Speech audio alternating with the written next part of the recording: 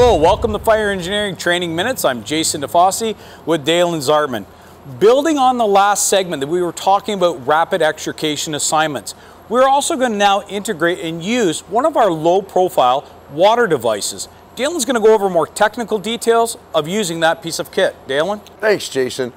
One of the key advantages of a low-profile appliance is if we're going to transition from a defensive posture, a let it burn, and we're getting ready to engage this, we do not have to initiate lifts or relocations of the vehicles. This lets us immediately gain access. Important things to think about real world to understand how you're going to get this into position. Most battery packs in modern EVs fail below the vehicle. So there's a high probability of battery cells distributing out of the floor pan and a pile of these batteries being developed under the car. The battery pack itself can also sag and close that diameter, that difference between the ground and the floor platform of the vehicle. So we want to use a hand line to sweep and clear material under the vehicle prior to attempting to advance our low-profile appliances. We then want to get that low-profile appliance center mass under the vehicle.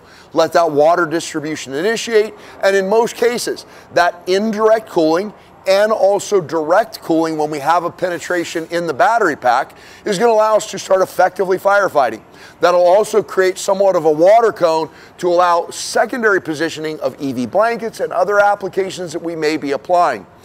This is a particular interest or high on the priority list when we're fighting fires on these in dense parking lots or in parking garage structures. So when we have adjacent vehicles all in close proximity, this application is a very, very important tactic. Another important thing to understand about these low-profile appliances is they create very effective cooling water curtains between the fuel load, which is the battery pack, and the flooring system.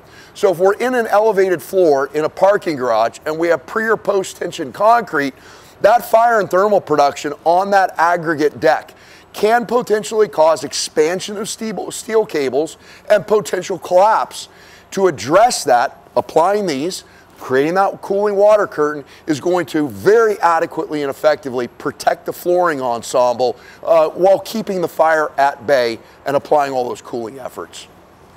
That's great, Dalan. What we're going to have next is we're going to have the team come in. We're going to deploy this appliance. We're going to show you how it all comes together. So the hand line is going to apply aggressive sweeping patterns under the vehicle to clear any batteries and debris.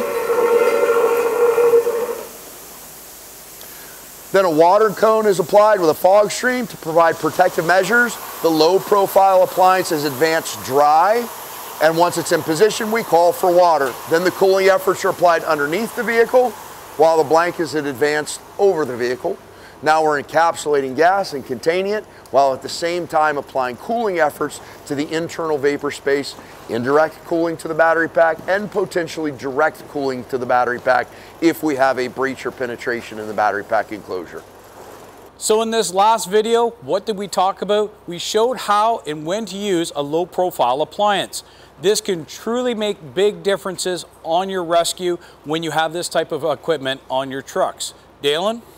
Yeah, indirect cooling is an interesting concept. Although it's not as effective as direct cooling to the battery pack, it does make things better. So even if you don't have a penetration in the battery pack or a visible vent point, you can't identify where it is and you don't have time or resources to lift and reorient the vehicle, low-profile attacks are big difference makers.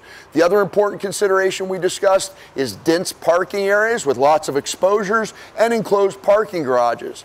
Anytime we move out of outdoor ambient atmospheric air and we enclose that space, like those parking garage or residential garage applications, incorporating the blanket as an overlay to vent space and indirect cooling is really critical to manage the atmosphere. As always, Dalan, thank you very much, and thank you for watching Fire Engineering Training Minutes.